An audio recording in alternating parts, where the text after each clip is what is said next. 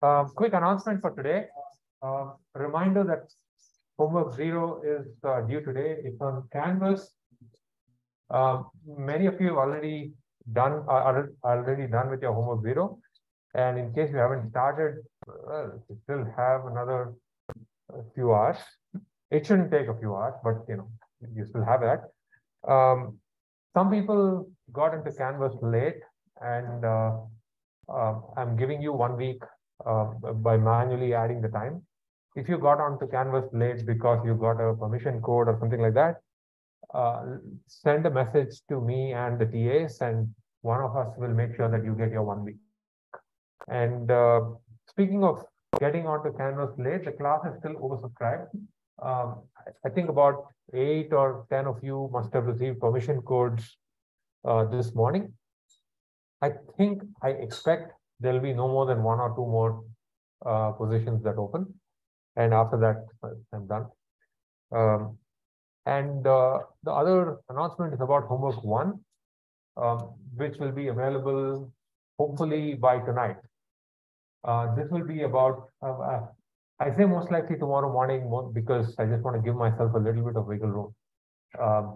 If everything works according to plan, it should be there tonight. Any questions about any of this? About the homework, about permission codes and registration? Homework 1 will be about decision trees, and you'll be implementing stuff. We'll be talking about decision trees today. There's also the student survey on Canvas. I highly encourage you to spend some time on it. Those of you who already have gone through it, I appreciate it. Thank you so much, because it's interesting. One immediate data point that I get is that almost all of you like Python, well, of the people who responded. Yeah, and then there are, the other languages have some decreasing amount of preferences. But what is also interesting is that because most of you seem to like Python, we will target our homeworks around Python. If you feel like you absolutely cannot use the language for whatever reason, let us know. And if your preferred language is maybe one of these others, including this, we may be able to offer you help. Even R, yeah. We may be able to offer you help. I see one of my TAs is looking at me with dread. But I would strongly recommend using Python. Yes. How do you take this quiz? How do you take this quiz? So if you go to Canvas, of course, bear in mind the view that I have is different from what you see. Here's how I get there. There's a on the left-hand side, there's a column called quizzes. If you click that, you will find something. Okay. One of the other things I learned from the quiz is that you are an interesting lot. There's a question there that asks, what do you do outside class? I'll encourage you to do so. If you answered something there, see if you can find yourself in that list. If not, this is you. So see if you can find the person who, for example, writes software for NASA. It's an interesting group. There's always an interesting group of people in this class, and this year is no exception. All right, any other questions? I mean, I don't think there's a question about this. If you have any questions about this, figure it out on your own. Any concerns or issues that you want to get out of the way before we jump into the technical material for the class?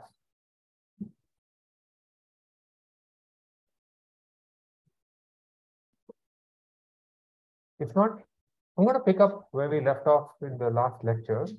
Just kind of remind you about where we were so that we can kind of, I felt like the last bit of this lecture was somewhat on the heavier side, and it came at the end, so some of you were already checked out. So I want to revisit a little bit of that.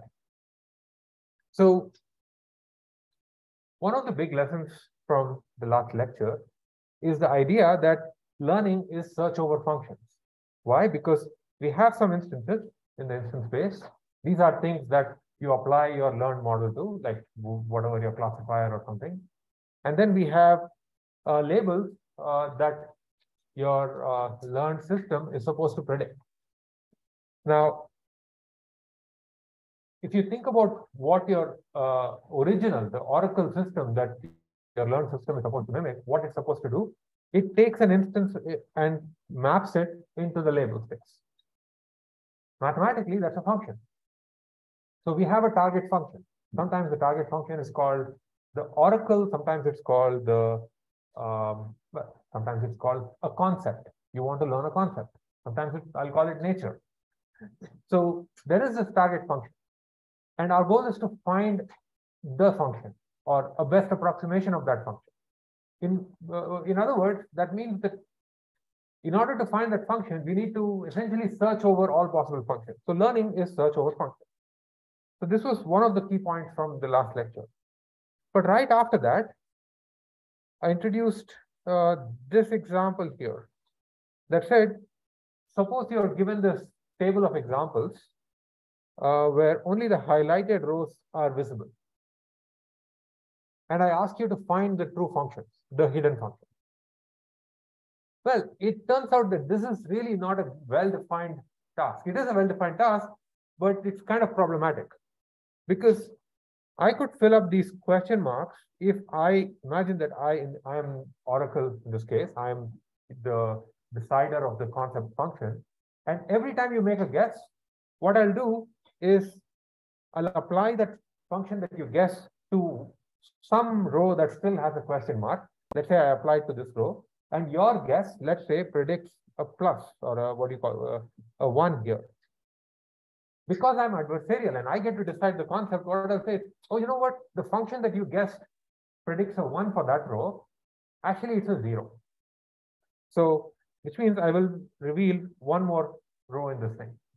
Now, it shouldn't be too hard for you to kind of come to the conclusion that if I'm being truly adversarial here, the only way in which you can know the function is if you force me to reveal every row in this table.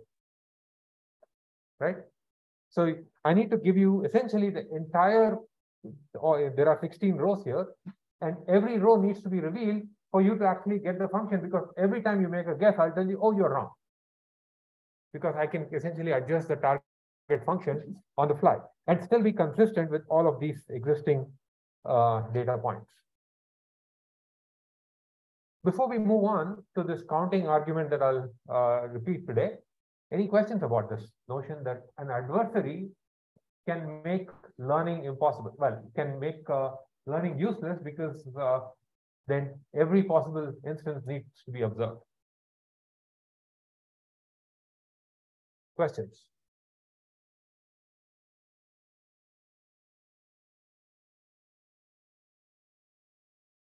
In what I can only interpret as stunned silence, I'm going to continue. There's a question. What if the adversary doesn't change out as it happens in most things much past? Let's assume that the adversary here is constrained. It's not a, if that's the case, then there is no fixed function, right? So I'm working with the adversary here who has a set of functions that they are entertaining at any point, which are consistent with what has been agreed upon. Yeah, if you have an adversary that is allowed to change anything, then we basically have a random number generator. Yes. Why can the adversary change anything? Like that's what I'm not understanding. Why if we're trying to discover a function for this data that we don't have, what is the adversary? Where are we getting this data? How can we decide what's the one? Because the adversary is essentially this idea that we do not. It is entire. The adversary is just this sort of a conceptual device I'm using to point out that in the worst case, if your guesses are all wrong, you might end up having to see the entire table. You don't have to have an adversary. You could just be very, very unlucky. Okay, so that's the first point. So learning without any assumptions could be problematic because you may have to see every possible data point.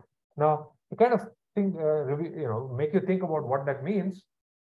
If your learned classifier, learned system is making decisions about images, let's say, to predict whether an image contains a cat or not, does not contain a cat.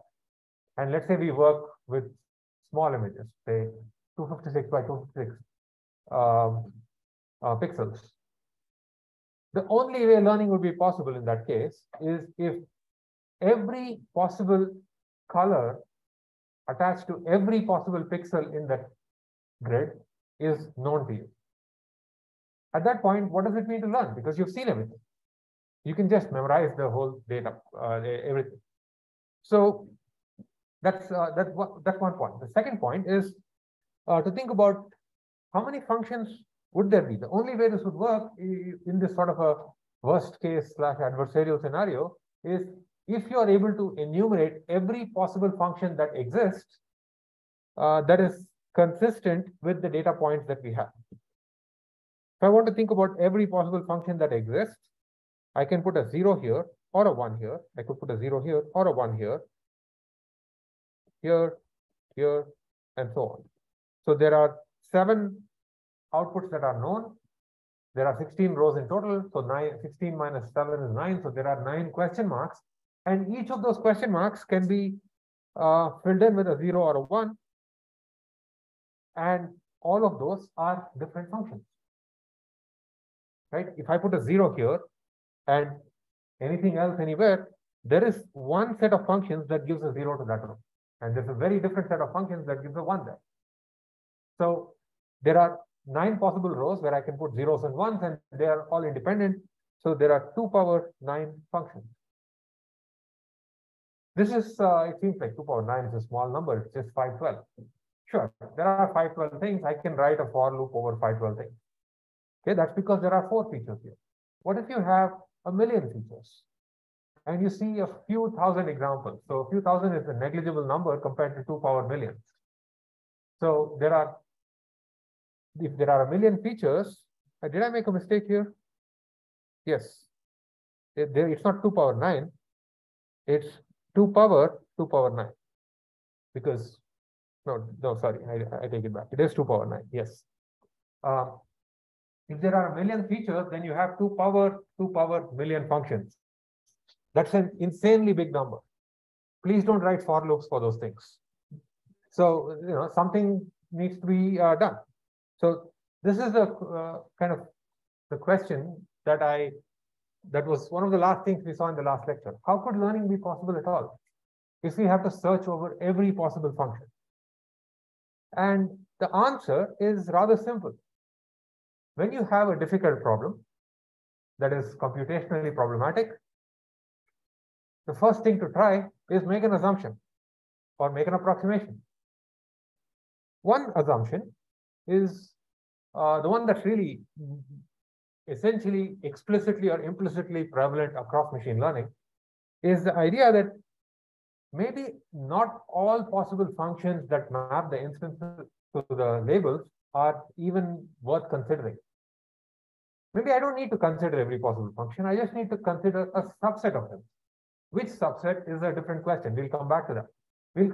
Maybe I just need to consider a subset of the functions that are interesting for reasons that may be computational. I'll consider a small subset because I know how to search that subset. Maybe because you know something about the problem. I'll consider a small subset of functions that are the only functions that are possible because I'm an expert in this domain and only these 8 things are possible and I just need my learning algorithm to figure out which of those 8. Or, you could just be deciding that I want to consider a subset of functions because I have a program that can do the search. One way or another, you need to consider a small enough subset of functions that is reasonably good. So the last thing that I did in the lecture was consider one such subset of functions called simple conjunction. A simple conjunction is the following class. You just take some subset of these variables, let's say x2 and x4, and the function is if x2 and x4 are both true, the label is 1, otherwise the label is 0. I understand that not everyone here has a computer science background, so this is just the symbol for and.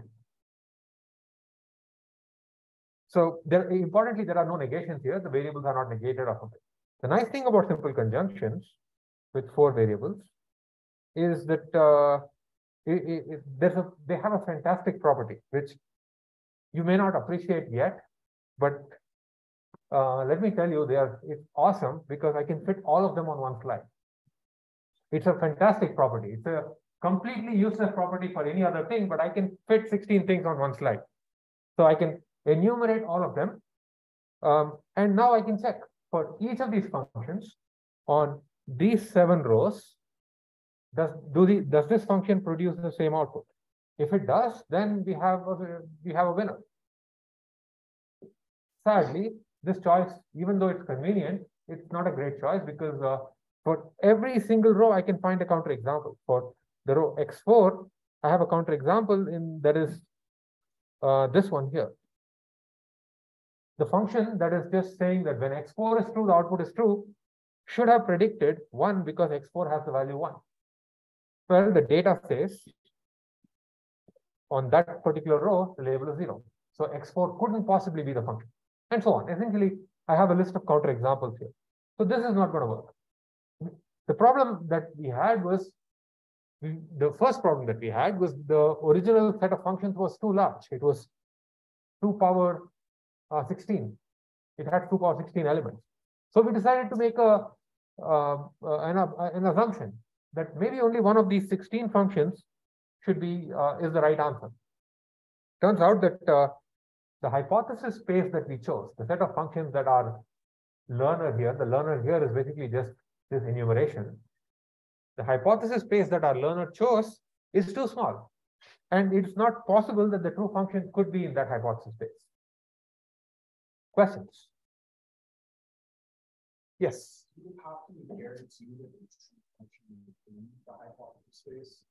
I sense you're going somewhere with that. So why don't you finish the rest of that? Why do you ask that question? Like, does the true function have to be completely true? I like that thought. So for now, let's pretend that's the case. So the question was, I'm going to try to repeat the question so that people on Zoom can hear it. So the question was, do we need to guarantee that the true function is perfect? Right? I mean, essentially, does it need to get the right answer for every one of these rows? For now, let's pretend that we need that. In practice, it's too much to expect. We should be able to live with some error. It's possible that maybe out of all these rows, we got 90% of them for whatever, or some high percentage. But we will, for at least a couple of weeks now, and then a few weeks later on, we'll pretend that the true function is in the search space. Yes. So I see that you say it's but is it even correct to expect that because that impact of generalization that is searching and it's not learning and generalization. That's it. It's not too much. I would say I'm asking whether it's right to think that you should expect. What are we expecting? Can you? It to be fully correct. Is it even right to expect that it should be fully correct because that right? So the question was, is it even reasonable to expect? So I said now that for now, let's expect that the true function is in the set. And the question from, I should probably start asking people's names. What was your name? Adam and Sugi. So in response to Adam's question, I said, let's pretend for now that the true function is in the hypothesis space. And so Sugi's point is, that doesn't seem fair. That doesn't seem right.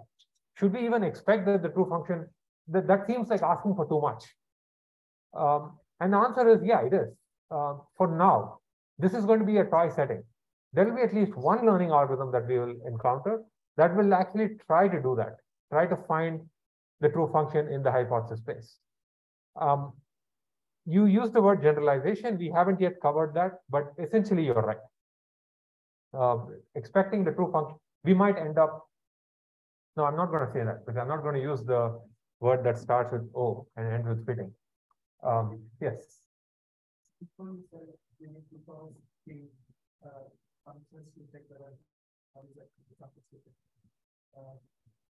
Then we can say that we can learn a function on that. Yes.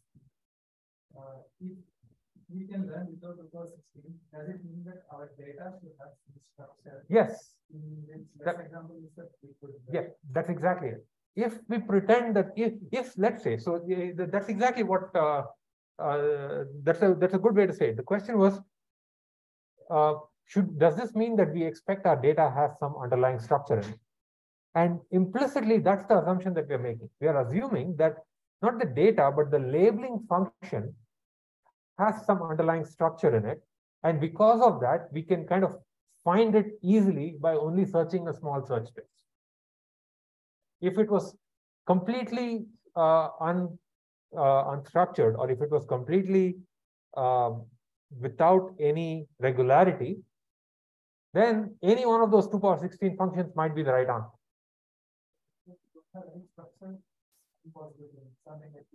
Learning without assumptions is actually not a good idea because of this combinatorial argument.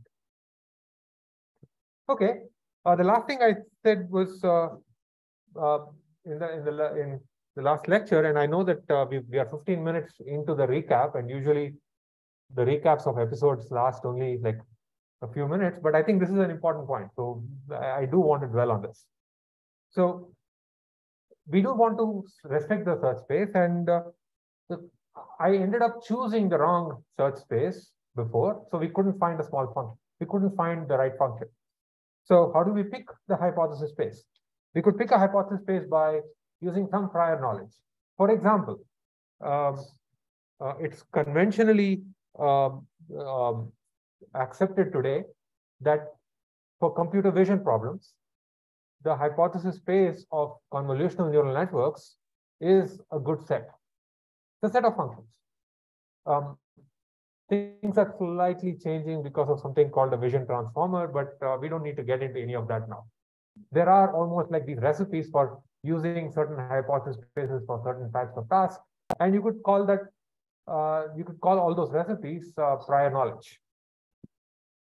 But it's possible that the hypothesis space is so small that we don't find the right answer, which means we need our hypothesis space to be flexible. It should contain a large collection of interesting or naturally plausible functions.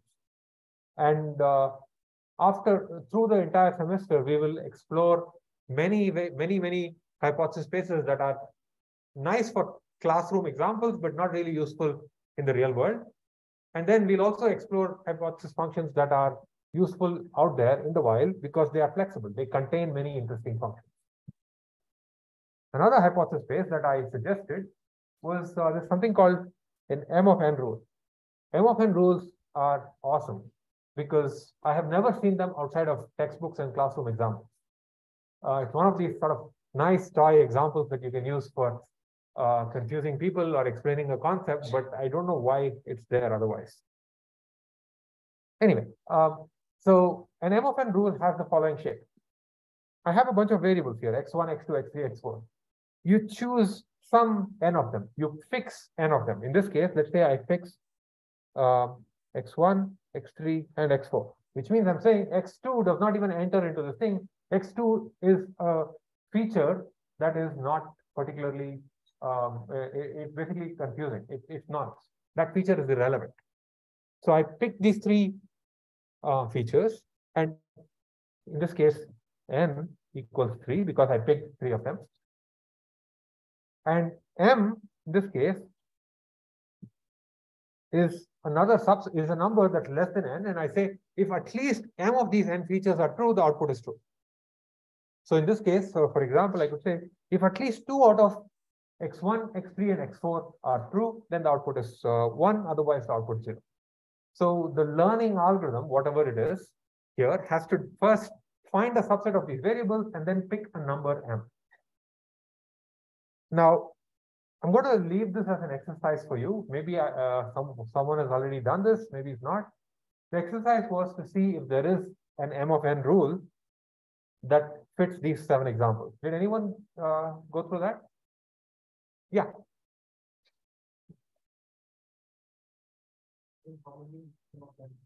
No, is there an M of n rule that check if there is one that fits this data.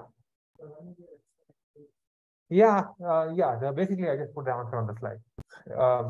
Turns out that this particular M of n rule fits the data. You can verify that offline. I'll leave it as an exercise for you to count how many M of n rules are there. And the hint is it's much less than 2 power 16. All right. So what does it mean to restrict the hypothesis space? It's entirely possible that when we restrict the hypothesis space, we might end up picking a wrong subset, like we did with the simple conjunction. What we want to do is to pick an expressive hypothesis space that contains interesting concepts. And concept is another name that I'll use for the target function. Sometimes I'll call it the oracle. And one way or another, every use of machine learning ends up choosing a hypothesis space. So you may have heard of some of these. M of n functions, we just talked about that. Decision trees is going to be the topic of today's lecture after I finish the recap. Linear functions are a very well-studied class of hypothesis functions. Multi-layer perceptrons, neural networks of all shapes and sizes, like transformers and convolutional neural networks, recurrent neural networks. You may have heard of all of these things. You may have used them. Invariably, anytime you make a choice of a function family, you are essentially choosing a hypothesis space. Then we can, create algorithms that explores this hypothesis space to find the one that best fits the data, or find the one that, for today's purpose, fits the data perfectly. Once we do that, then there's like a hope, or we hope there's a theorem or something that tells us that there's generalization that's possible. What does it mean to find a hypothesis space or pick a hypothesis space? You can think of learning as the process of removing uncertainty over a hypothesis space. What does that mean? There are all possible functions that can exist that map the instance space to the label space. Before I make any assumptions and before I see any data, I have no idea which of those functions is the right answer, is the right one, is the oracle. And then I make a choice. I decide to, restrict myself to a hypothesis space. At which point, without looking at any data, I have rejected all the functions that lie outside it. So if you want pictures, imagine that this is a set of all possible functions that can exist out there. My hypothesis space is going to be some subset of them. Let's call this H. And without looking at any data, I have decided that a function that sits outside it couldn't possibly be the right answer. This is, first of all, an assumption. But there is still some uncertainty left. The shaded region consists of many functions. So the process of learning, as we will explore it in this class, can be seen as removing the remaining uncertainty inside the shaded region and finding this one function that is the best according to some definition of that. There's a question. Is there a necessity that the functions in the shaded region should be closer to each other? Not really. For now, no. There are different definitions of closer, so I don't want to necessarily pick one over the other, but there is no such necessity a priori. So now, if you think of this picture here, when I think of learning as removing the remaining uncertainty, if the shaded region was really, really tiny, imagine that the shaded region was so small, it had exactly one function. It's like you just pick a function, call it a hypothesis space, and ask your learning algorithm to go find that function. Well, of course, it's going to find it. It's there. So if your hypothesis space was really small, then learning becomes easy because the search space is small. But if your hypothesis space is really small, the true function might not be inside. So that's the trade-off you have to make. Not only would the true function not be inside it, the true function might be really far off in the sense of it could make every decision wrong. Every prediction would be wrong, for example. So from this point of view, you can think of learning as one of the first steps of any learning algorithm is deciding on what your hypothesis space is. Now, this notion of thinking about hypothesis spaces is so pervasive that people don't even talk about it in most machine learning papers today. People don't say my hypothesis space is a transformer model of this shape. People just, we just write, oh, we are going to design a new transformer model. Essentially, a lot of these model design papers that some of you may have seen is a statement about a hypothesis-based selection.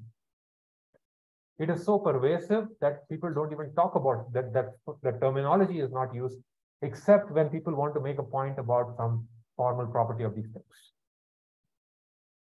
Okay, so to wrap up the recap, in the last lecture, we looked at what an instance space is. These are just inputs to the problem. It could be documents, images, badges, names, and such things. We looked at labels. This could be binary, it could be multi-class, it could be a real number, in which case we call it the problem regression. And we spent a fair amount of time discussing this notion of a hypothesis space. Importantly, in this discussion about hypothesis spaces, we never talked about any algorithms. We never talked about any notion of correct. We never talked about generalization or such things. It's just this sort of a setup. For the bulk of the rest of the semester, we'll be talking about individual learning algorithms or individual hypothesis space. We'll be talking about evaluation. We'll be talking about what does it mean for a certain classifier or a regressor to be successful. And all of this is going to occupy us for the rest of the semester. Yes. Feature selection is also some kind of learning that we have to. Is hypothesis space using the space also a kind of machine learning after. First of all, feature selection, I don't think I said feature selection is a learning problem. Yeah, so there is a line of work that has become somewhat popular in the last few years called neural architecture search, which is essentially searching over hypothesis spaces using terminology, using our technology that comes from neural network learning anyway. So there is work in that, but in the limit, it's an intractable problem because the search space, now you're searching over all possible subsets of the concept space, which itself was big to begin with. So it's going to be hard. It's definitely a much harder learning problem. All right. Are there any questions on Zoom? No.